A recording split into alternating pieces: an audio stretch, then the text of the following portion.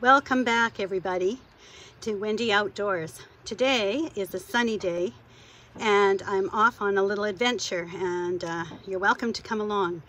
I came up to the little off-grid cabin last night in the pouring rain late yesterday afternoon, and the forecast was for rain yesterday or strong headwinds today, so I chose to come yesterday afternoon. And yes, the rain did hold true and the winds are up. So it's about 9 o'clock this morning and I'm heading off to the a lake where I know there's some campsites. I'm going to do my first solo overnight. I've spent many nights camping with a friend or my husband on a beach, in the bush, various places for many years, but I've never actually gone on my own.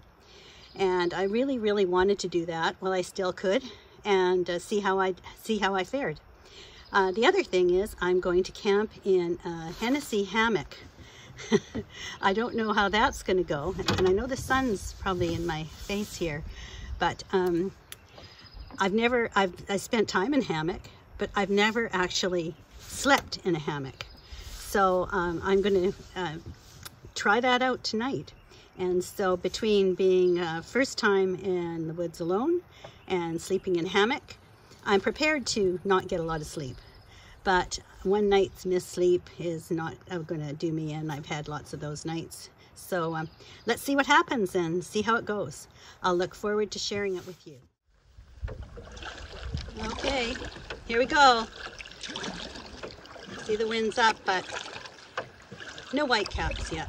So I think it's a good time to get going.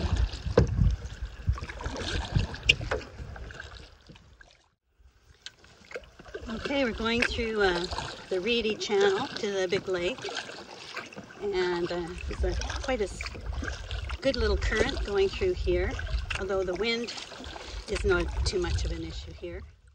Quiet this morning except for the wind, and very peaceful, really, especially in here. So pretty.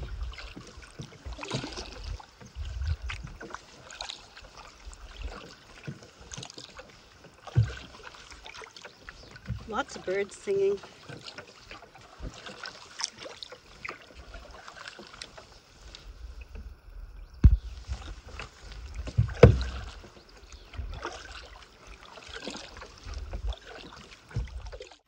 Well, I made it. There's nobody on the island. I was going to turn the camera on so you could sort of see the landing, but I'm learning a little bit more about canoeing versus kayaking. There's a very strong tendency for the bow to turn into the headwind, and at least that was my experience.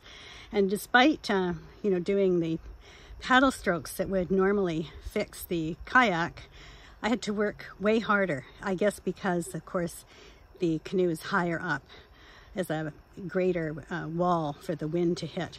So it was a bit of a struggle. And then I couldn't reach to turn the camera on. So as I reached the only little landing spot, of course, the water is extremely high. And I had to hang on to some bushes. And I'm glad I had my boots on, but where I would have had to get out at the passenger seat, it would have been well over my boots. So I had to scramble up to the bow, hanging on to some branches, and then get a rope on. So here's where we are. This is the landing spot for the boats. And you probably can't really see how deep it is, but the shallowest part is 6 to 8 inches, and that's at the very bow of the boat. So I just was hanging onto the grass and climbing out over the gear, and I'm now tied up. So let's go have a look at the campsite. All right, this is a little island. I call it John's Island because I had a friend and his son Jonathan who used to come here to camp. At least we believe it is. So I will say, oh, I'm going to John's Island. Oh, there's another little landing I see right there, but it doesn't actually look any better. So I'm probably just as well off where I am. So let's walk up. I did a quick look to see if there was anybody here. Took my life jacket off. And this island and this site are out of that northwest wind. As you can see, I don't know if you can, but the wind's going down the side on either side of the island. Over here, there's a super little fire pit. I brought a little bit of kindling from the cabin because everything is soaking wet. I see there's a tiny tent pad up here, but as I have my hammock, I can see right here a couple of possibilities for hanging my hammock. So I'll get into that and we'll just go look up the path. Well, there's something I did not know. It says registration is required for overnight camping prior to arrival May 15th to September 15th. Well, isn't that something? All right, well, I'm here, and I guess if I have to go back to the cabin, if somebody arrives this afternoon, so be it. Okay, here's the view, and I think what I'll do is I'll hope for the best, and I'll set up, and if I have to go back, I have to go back.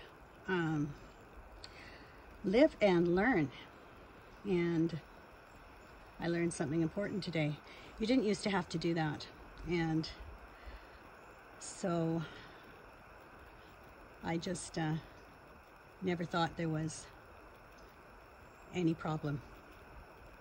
Beautiful though, isn't it? And next time I will definitely register. So cross my fingers. At least I'll probably get the better part of, I'll get this morning and the better part of this afternoon. If somebody's going to come, they'll be coming by probably supper time.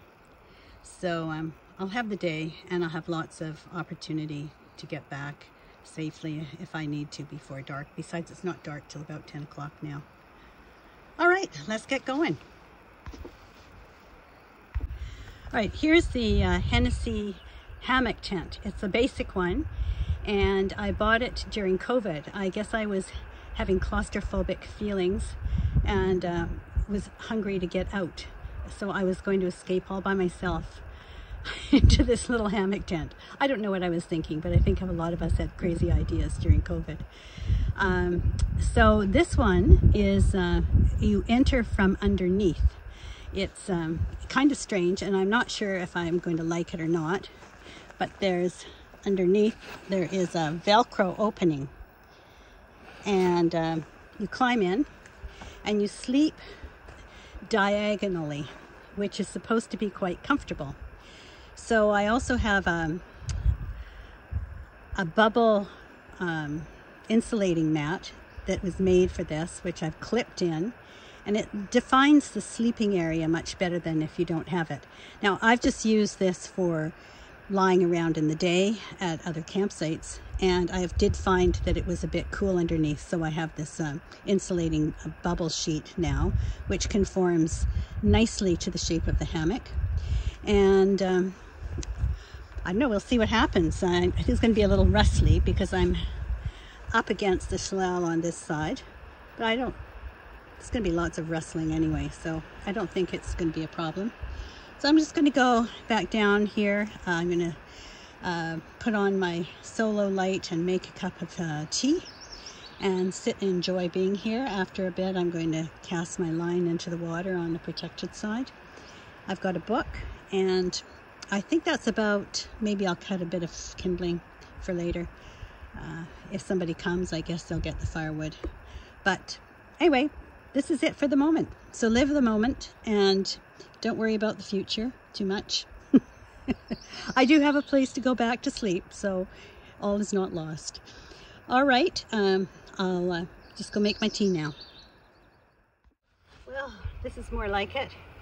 Got a relaxing spot, and I've just put on some tea or some water to boil.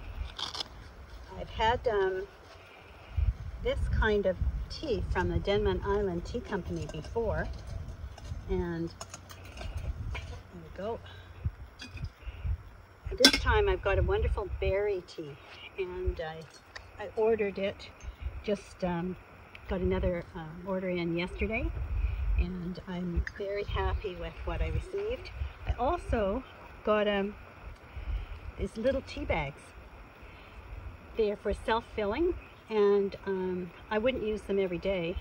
I would just use them for like this kind of thing, come out for a couple of days or a day trip, and then you've got it all ready to go in your cup. So I'm pretty interested to see how that goes today. Get this little lid back on here. Put the stove out. There we go.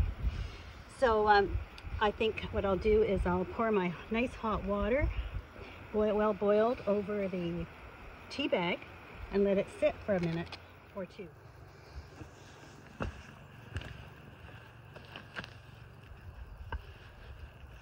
Well, I've had a good look around. As I expected, there wouldn't be very much dead wood available that was dry.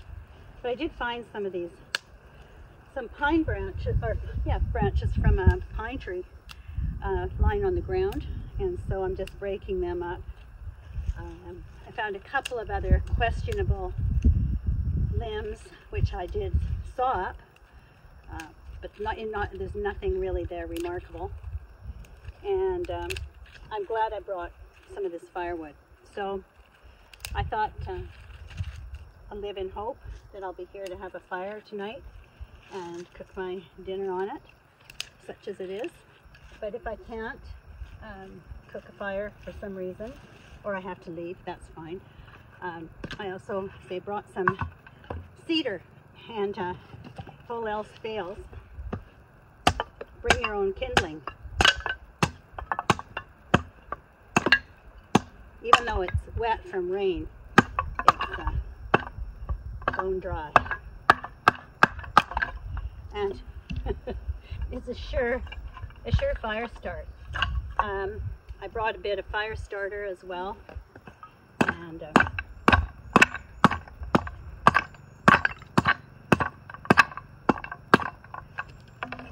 they say, if the rightful owners or the proprietors of this campsite show up, then they'll have a good fire.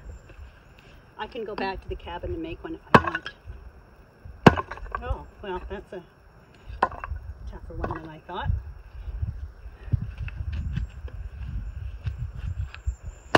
There we go. I did learn from watching some other people on YouTube. I mean, I've been making fires since I was a kid, but as far as safety goes with the axe, they suggest that you kneel down on the ground, and you've got way more control. You can put a big swing in, and the chances of it coming back on you are reduced just because of the angle. So, wow, there you go. See, but it goes right down, and I don't really have to be afraid that I'm going to come back this way. I'm going to get my book out and maybe sit in the shade and read my book for a little while. And who knows, I might even have a little nap. That would be a treat, wouldn't it? It's just, I love the air. It's not too hot yet, and this is to say a warm, breezy day. It's really, really comfortable. And I would say if the wind would die down a little bit, I'd like to, this evening I'd like to go for a paddle just around here. But that remains to be seen. All's well. Well, isn't this perfect? The sun's shining on me. I keep moving around for bits of sun and to get out of the wind. It's been interesting since I had my lunch. A couple came by who wanted to just have a place to come out of the wind. They've been paddling, and this is like this end of this island is the only not too windy spot, it seems, in the whole lake. So it's a pretty sought after place. I'm really lucky to be here.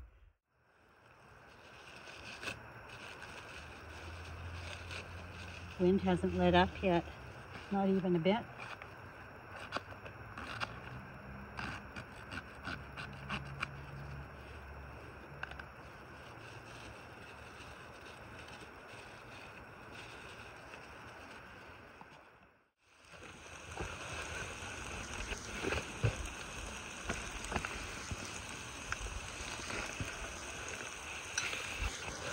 Okay, she's cooking. Little solo stove does not disappoint. Smells pretty good. We've got some garlic scapes and onions from the garden, and we've added some red onion mushrooms and a little yellow pepper, and I'm just going to pop the meat in now.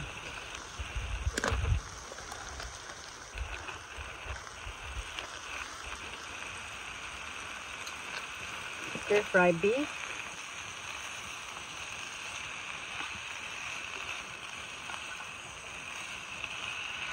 And I'm ready to eat.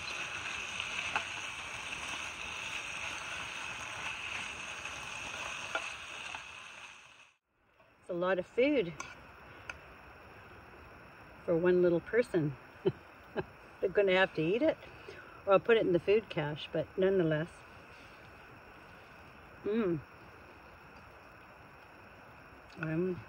I think I'm going to be tempted to eat it all. As I say, I'm really hungry. It's not that I've done that much today. I probably just haven't eaten a whole lot this afternoon. Perfect. It's been interesting just being here by myself all day. And I spend time by myself, but this has been a really lovely day. There's been all this weather happening. There's been lots of time just to sit and watch it all and to listen to it, to just enjoy being out here in nature and thinking what a gift it is that we have places like this that we can come to and have solitude, not loneliness, but solitude. And I've really enjoyed it. When there's a couple of, I've already said that I wanted to do this, to come on a solo overnight. But I watch a few people on YouTube, and there's two women that I particularly enjoy watching. One is Girl in the Woods, and the other is Alexis Outdoors. They're both younger than me, which isn't surprising. But they spend a lot of time, have done some really good YouTubes on being women outside and overnighting by themselves. And it's really encouraged me because I say I've always kind of wanted to do this, see how I fared with it. And Brooke, with Girl in the Woods, she did a really good video on women being out in the woods alone. Alexis Outdoors, she just does that quite often. She does a lot of great bushcrafts. She has a lot of great bushcraft skills. So yeah, my hat's off to them, and I thank them because they've really, through their videos, it's encouraged me to say, okay, you want to do it? Well, get out there and try it. Sort of like doing a YouTube channel. Just get out there and try it. There isn't really failures. You just go out and you give it your best and see how it feels. And it feels actually incredibly comfortable to me. Thinking about it was more problematic than actually doing it. And that's very often the way when we go to do something that we're not really sure about. It's the thinking about it that stops us. When we actually get out and do it, I'm used to being out here, and I've been out here by myself, but not doing it overnight. So we'll see how I feel in the morning. And right now I feel really good. I felt good all day. I feel very, very at home when I'm out in places like this. So that's a good sign.